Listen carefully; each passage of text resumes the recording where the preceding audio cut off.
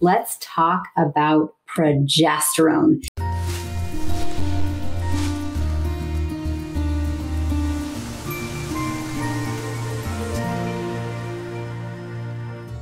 But more specifically, let's talk about mood swings, anxiety, menstrual migraines, increase in irritability, fatigue, low sex drive, sleep disturbances, all right?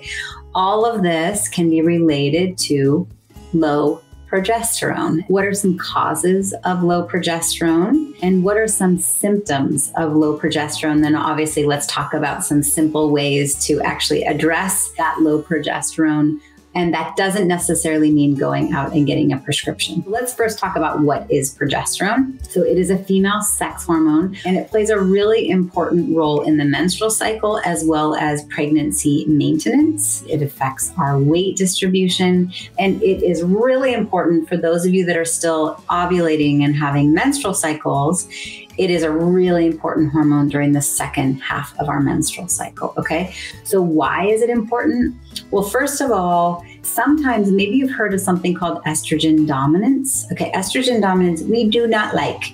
We don't like estrogen dominance. Estrogen dominance is associated with uterine fibroids, estrogen-dependent cancers like breast, ovarian, colon, and uterine cancers.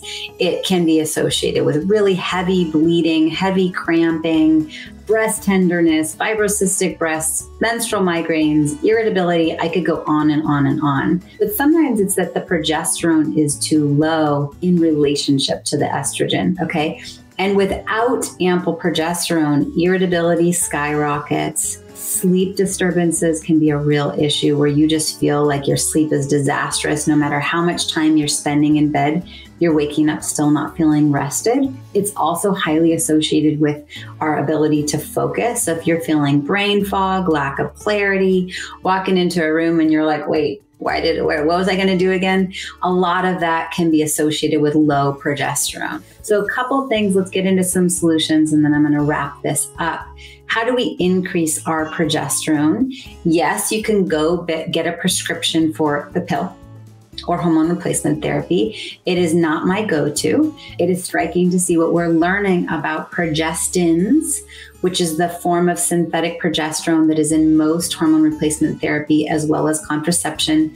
Unless you're doing bioidentical progesterone, that's different. But pharmaceutical progesterone, we are learning that it wreaks havoc on the adrenals. For some reason, it sends the adrenals into hyperdrive, and now they're pumping out cortisol without that negative loop. So now the adrenals are exhausted, okay? So I'm not going to be suggesting prescriptions. But there's lots of other things that we can do in the meantime. So number one, stress management. Number two, healthy fats. Okay, eating your avocados, your nuts, your seeds, getting in coconut oil, MCT oil, taking your vitamin D as in dog every day. I'm a big advocate of adaptogen elixirs and drinking your adaptogen elixir every day, adding in a protein source such as collagen and a fat source such as MCT oil, coconut oil, even olive oil, avocado oil.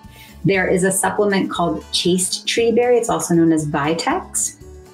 For years, I was intimidated and humbled by it and rarely suggested it. Over the years, I'm getting more and more comfortable.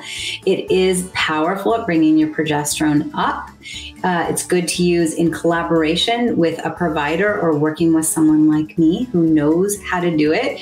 And we can try certain times in your menstrual cycle, and you want to give it a good 3-month try, but it is good at what it does.